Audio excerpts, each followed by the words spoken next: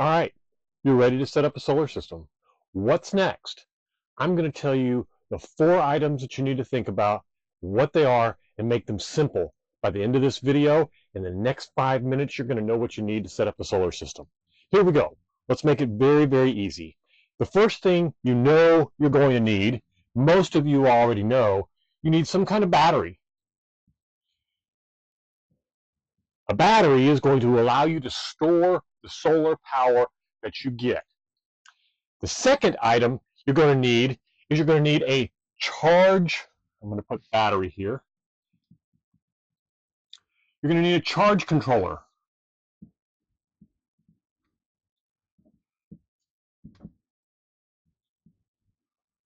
A charge controller does nothing but take the power from your solar panels and put them into your battery safely.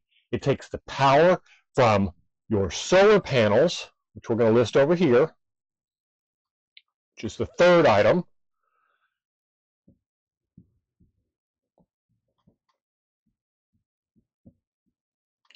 So your solar panels, they connect to the charge controller, which in turn takes the power and sends it to the battery. It's as simple as that. The connections for this, I'm going to put the connections in orange.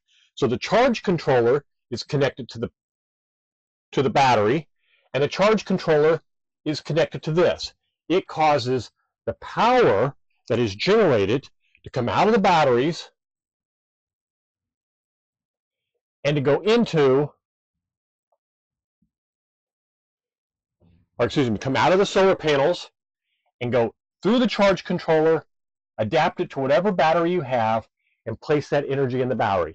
Believe it or not, that is the very beginning of your solar system. You need one more item in order to make sure that you can get the power out of this. That is what we call an inverter. An inverter inverts the power from the battery and makes it AC power. So, as you can see, this, when you hear these terminology, you will understand that this is your DC system, meaning all of the power in this part of your system runs on DC power. The panels generate DC power. They transfer it to the charge controller in DC power. The charge controller converts it into a battery power that can be done, and then it's stored there, waiting for you to extract it and use it on the next section of your system, and the last one that you need. Now, keep in mind, there are thousands of devices to make this much more complicated. Nice features you can add, things like that. But you do not need that to operate a basic solar system in your van, in your RV, in your trailer, in your house. You can run anything on a small solar system all the way up to a full-fledged warehouse and stuff. And all of them are going to have these 4 basic parts. The last one that we talked about is the inverter. The inverter does nothing but take the,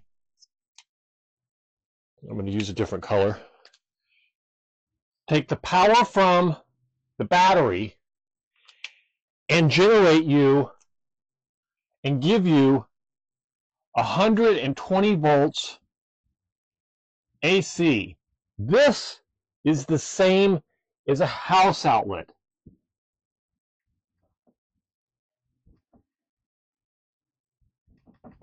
So, basically, the system is complete at this point. You have all the pieces that you need to take solar power, bring it into a charge controller, put that in the battery, take the electricity out of the battery, and move it into the inverter. The inverter puts it out as an AC outlet that you can use to run and power any device that you want.